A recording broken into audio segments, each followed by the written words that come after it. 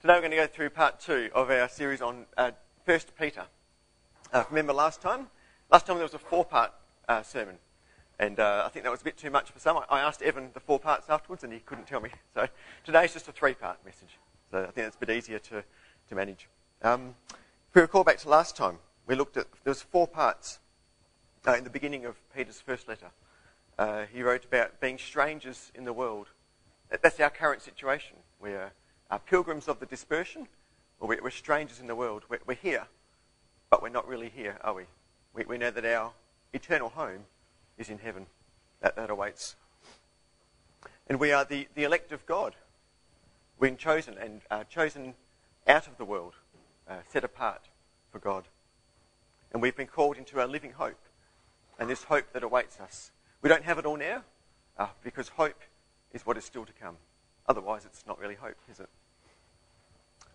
And I also asked everyone, how could you describe joy?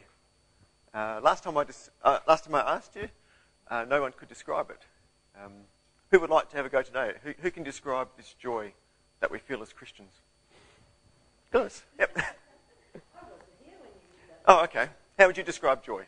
Well, when I think of the joy that Jesus gives me, it's something that is not a human thing from outside what's controlled by things that are happening around me.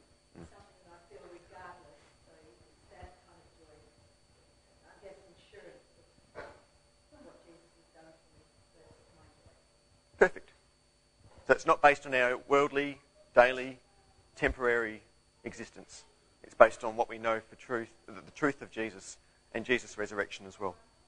Yes, yeah, Donna. Yeah, welcome back, Donna.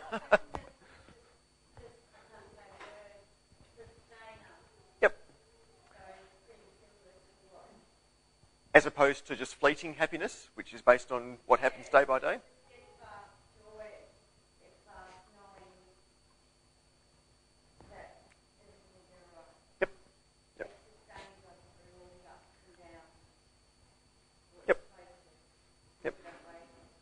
Supposed to. Very good. Well, much better than last time, thank you. Because I think last time I said joy inexpressible and it was indescribable. None of us could describe it. So thank you, Glynis and Donna. And do we always feel this joy? Who always feels joyful? Oh, well done, Glynis. That kind of joy. Yes. Do you feel like that all the time? Absolutely. Your feet never touch the ground? Absolutely. Great. Wonderful. And I also drew the correlation between joy and feeling joy and our love for Jesus. So, do you feel joy? I could also ask the question, do you love Jesus?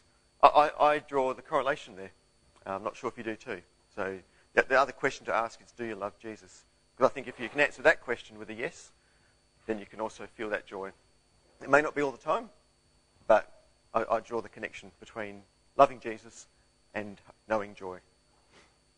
So Peter wrote his first letter for the Christians who were in danger of losing their way. They were facing many trials, and they were facing rejection for being Christians. So the Apostle Peter wrote to them. He also saw that they were in danger of persecution, and they were not prepared for it. So his writing was twofold, to encourage them and to testify to the true grace of God.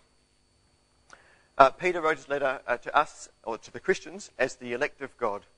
Because we enjoy many blessings. We are born again to a living hope, and we have this joy inexpressible and full of glory. So today's going to be a 3-part message. I'll quiz some of you after. So I don't have a handout as like Pastor Dave.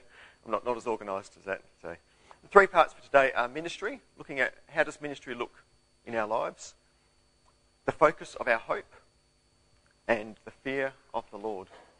And before we go getting scared, it's not a worldly fear. Fear is a right and reverent fear of our Almighty God and Creator. He made us, so we rightly live in a good, godly, reverent fear of God. Debbie, can I ask you to come and bring us the reading? Thank you. Thanks, Debbie. So we're going to look at ministry. And we've had an interesting week. With various ones in our church ministering to other people and also being ministered to. I think ministry goes both ways. When I first came to Collie, I think 12 years ago now, I was looking for a church that held ministry in high regard. So ministry to its own people and to the community at large as well. And that's why I settled on this church, because I think this church has always held ministry in very high regard. Not being sort of self-absorbed and shut off from the world, but having an outreach focus, having a community-minded ministry focus as well. So as we continue in verses 10 to 12, we find that Peter expands upon this topic of salvation.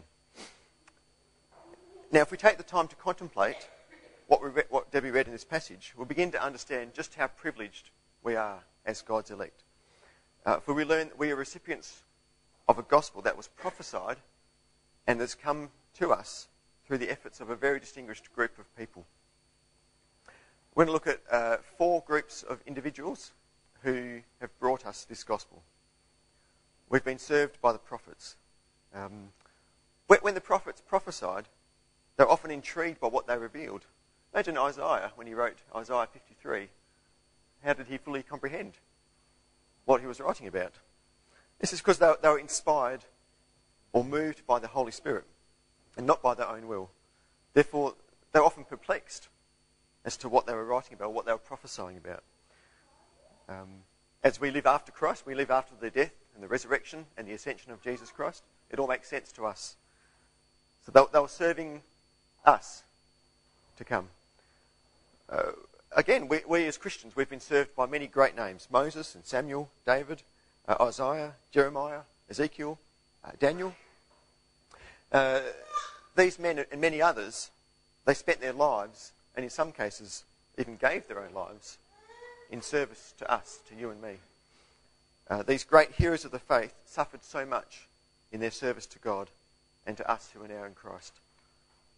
Does that make you feel special? We've also been served by the Holy Spirit, for it was the Holy Spirit who inspired the prophets to proclaim the things to come. It was the Holy Spirit who inspired David and Isaiah to foretell the sufferings of Christ. It was the Holy Spirit who likewise moved the prophets to proclaim the glories to follow, e.g. the resurrection and ascension of Jesus. It was the Holy Spirit who inspired the apostles to reveal the gospel, as Jesus promised he would in his message to his apostles. Again, if we think about this further, through the Spirit's ministry of inspiration and revelation in the lives of the prophets and apostles, we have been served. That they were not serving themselves, but us to come. Because of his work, we have today the completed revelation of God's word that we can read. And this is in addition to the sanctifying work, the ongoing sanctification by the Holy Spirit. So how do we respond to that? I hope we don't take it too flippantly. With joy. Good answer. I think we need to really appreciate the service that the Holy Spirit has rendered us throughout the ages. And is this not an indication of the great value that God has placed upon his people? Again, we are very special in God's sight. And there's another group of individuals, the apostles. As we looked at last time in verse 1, we read that those who preached the gospel to you. So this is referring to the apostles of Jesus Christ. The apostles who were commissioned to preach the gospel as they carried out the Great Commission. Even they considered themselves but servants for those to whom they preached. They were serving as servants of Christ. So we've been served by the prophets, we've been served by the Holy Spirit, we've been served by the apostles, such men as Peter, James, John and Paul.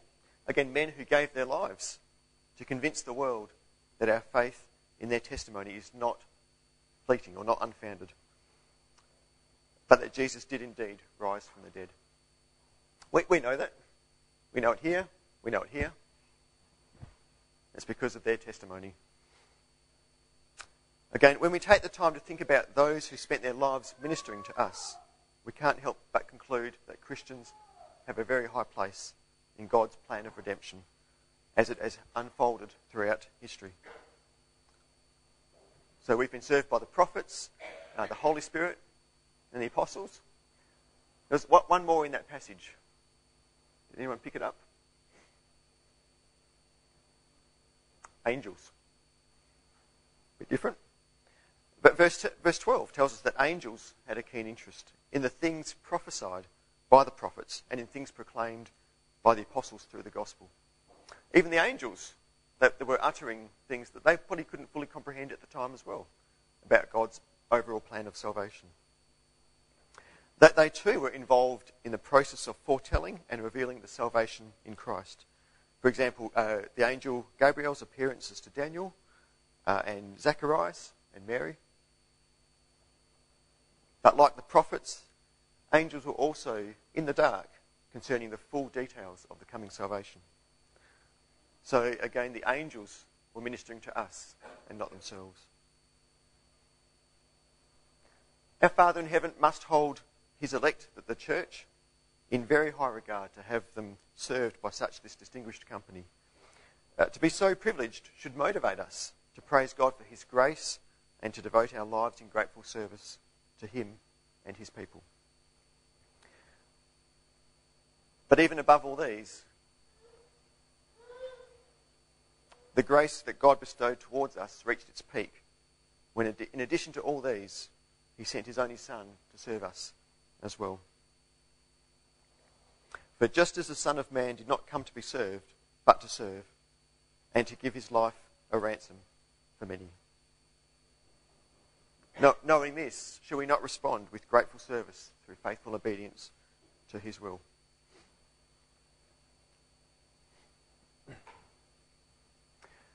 So far in Peter's letter, he has summarised some of the blessings that we've enjoyed as God's pilgrims or God's people.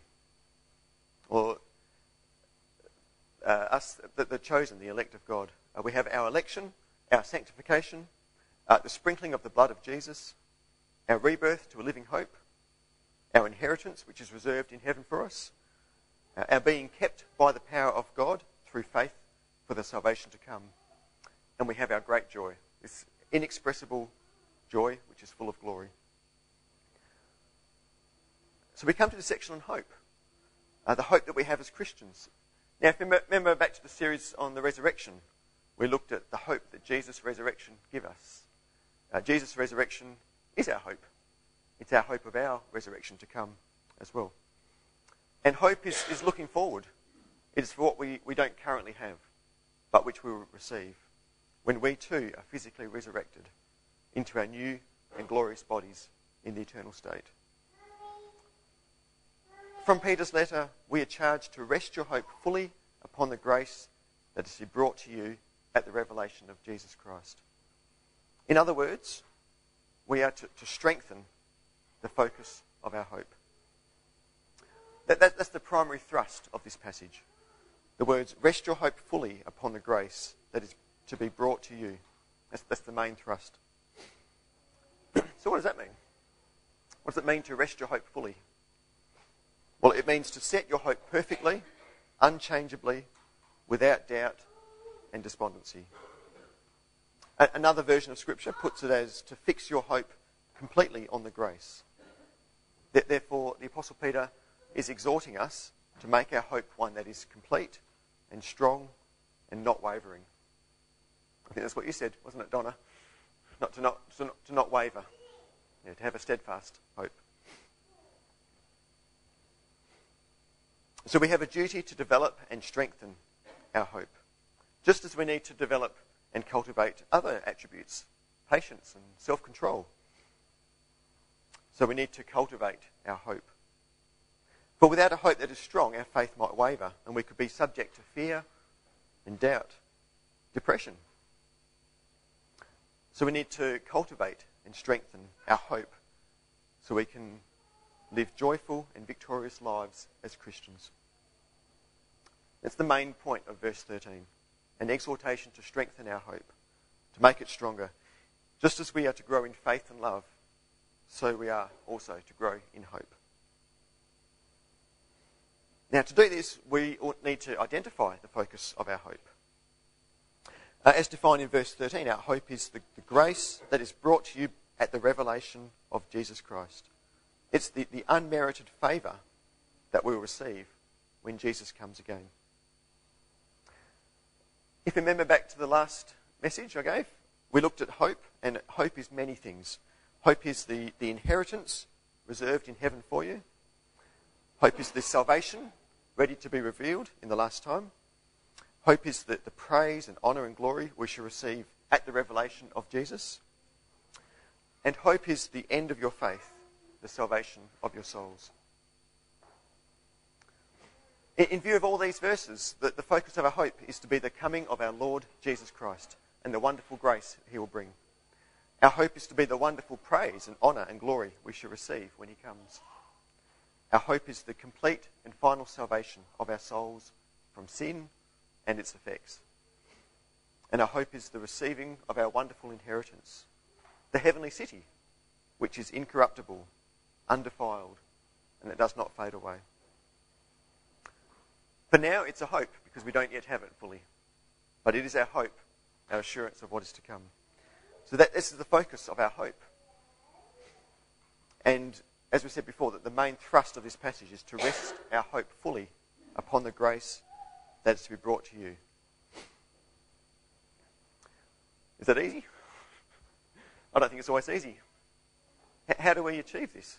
How does it look in our lives? Well, there's a little passage, a little excerpt from what Debbie read that will help us to understand that. I had a different version than you, Debbie. Mine was, with minds that are alert and fully sober. What were your words, Debbie?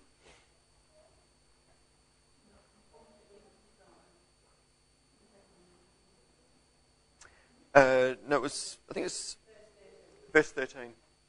You read something slightly different.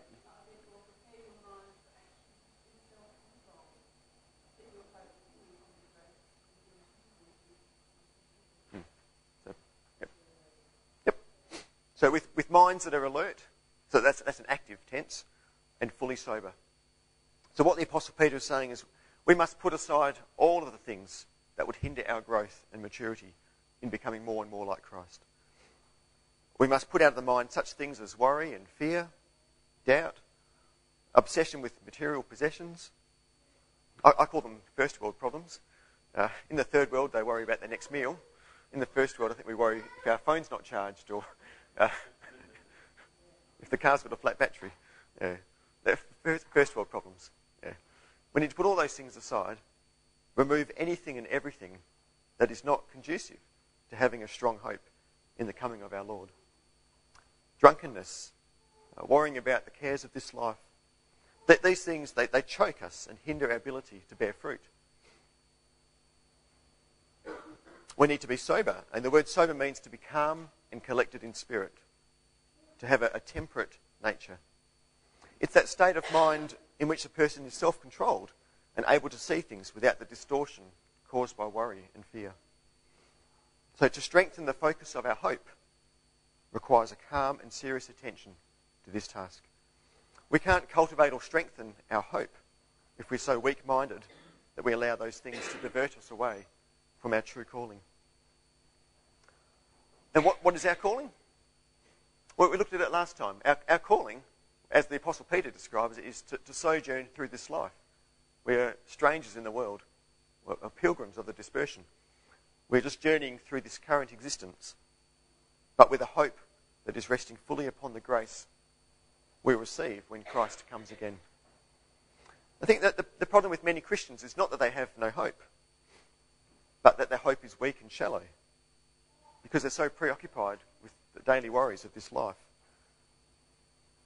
To remain faithful to the Lord, we need to heed Peter's exhortation to strengthen the focus of our hope by freeing our minds of all those things that would hinder us, and in being more serious about the kind of lives our Heavenly Father would have us live. The Apostle Paul writes in Romans 12, "Do not conform to the pattern of this world, but be transformed by the renewing of your mind." We're going to come to that a bit more in this next section, that the fear of the Lord. Again, don't be scared. It is a good and godly, reverent fear of our Creator. So we've seen that we have the responsibility to strengthen the focus of our hope and set it fully upon the grace that we are to receive when Jesus comes again. And another responsibility we have as Christians is to conduct ourselves as obedient children. Now, I don't want to come across all legalistic about this, but this aspect of Christian life, in walking in obedience, is strongly reinforced through Scripture. So how does it look in our lives? In what ways are we to be obedient? We're going to focus on three things. We are not to conform to former lusts. The word conform means to conform oneself to another's pattern. So conform means to just follow the ways of the world. The world goes that way, I'll follow. So that's what conform is. The former lusts refer to the evil desires and behaviour in which we once engaged and in which the world continues to engage. Essentially, Peter is saying, don't act like you once did, or like those who are still in the world. Don't adopt their sinful habits, their mannerisms, their dress, their speech, all the ways which you did before you became a Christian. We will not seek to act like those who are not Christians, because you can conform to the world. So the world goes that way. I'll just go along with that. But we are transformed, aren't we? So the world goes that way. We take a bit of a sidetrack off this other way, the road less travelled. So as transformers, us, we're those who have undergone a true change on the inside, and we manifest that difference on the outside. To behave properly as obedient children, then we need to be sure we're not adopting the sinful habits or mannerisms of those in the world. So, dress, speech, actions.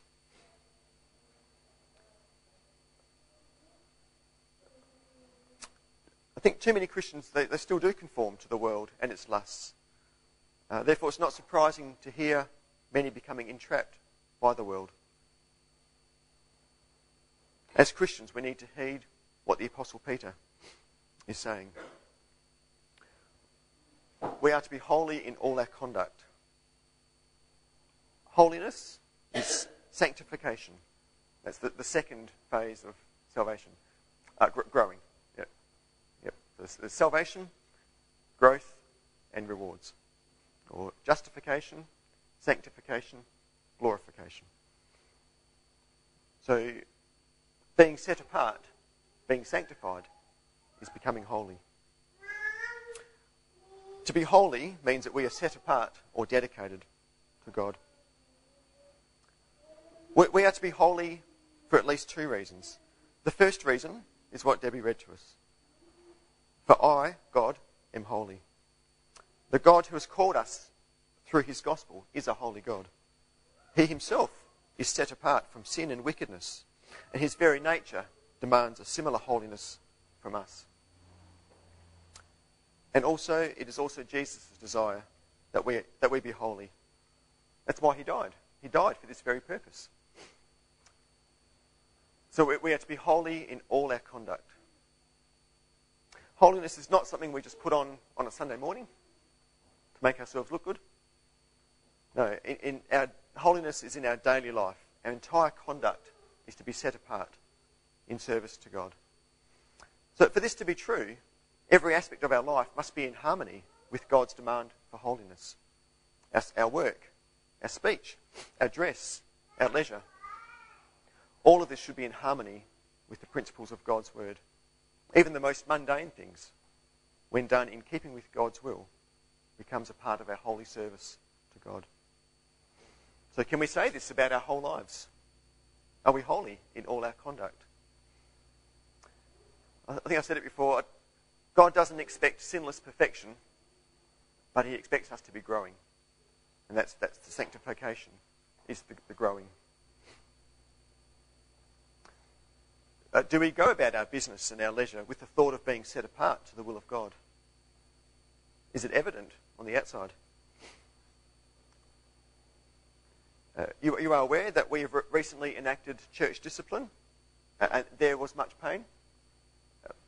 If anyone else says otherwise, there was much pain. We do not take these things lightly. If anyone's wondering why we took this step, it was because of unrepentant sin. God's word calls on us to live holy lives and to be holy in all our conduct. None of us should take this lightly, but any of us can come under the Lord's discipline. In the Old Testament we read in Proverbs, "My son, do not despise the Lord's discipline and do not resent his rebuke, because the Lord disciplines those he loves." As in the Old Testament, we see the same thing in the New Testament. In one of the letters to the 7 churches in Revelation, the Lord says, "Those whom I love, I rebuke and discipline." So be earnest and repent. We must conduct ourselves in fear. In view of the judgment of our Heavenly Father, who will not be partial, he will not show favouritism, and he will be personal. He will judge each one according to each one's work. No one will be favoured or receive special favours. Therefore, in view of the high cost of our salvation, we were not redeemed from our sins with silver or gold. We were redeemed by the precious blood of Jesus Christ, who was without blemish and without spot, who was destined to die for our sins before the world began. Jesus Christ, who came to this earth for our sake, and by whom our faith and hope are in God. So from this passage today, we can learn that proper conduct as obedient children means that we are not to conform ourselves to former lusts or the ways of the world. We are to be holy in all our conduct. And we are to conduct ourselves in fear, in a right and reverent fear of our Lord. The Apostle Paul said much the same thing when he wrote to the church at Corinth. He said, "Therefore, having these promises, beloved, let us cleanse ourselves from all filthiness of the flesh and spirit, perfecting holiness in the fear of God." We can't do this on our own. I think in our own strength we're nothing, we can do nothing. But by the redeeming grace of God, we can be forgiven by the precious blood of Jesus Christ. And we can be strengthened by the power of his Spirit to live the sort of lives that is pleasing to our Heavenly Father. So do you love Jesus? And have you responded to the call of grace of God in order to receive such wonderful blessings as well? I'll ask everyone as well, after we've sung our final song and after the final prayer, if you'd like any special prayer in your life, I'll just invite you to come forward and Dave and I can pray with you over that. Whatever it is, just if you want to in your own private way, please make the invitation to anyone to come forwards as well after we've had that final song. Thanks, Glenys.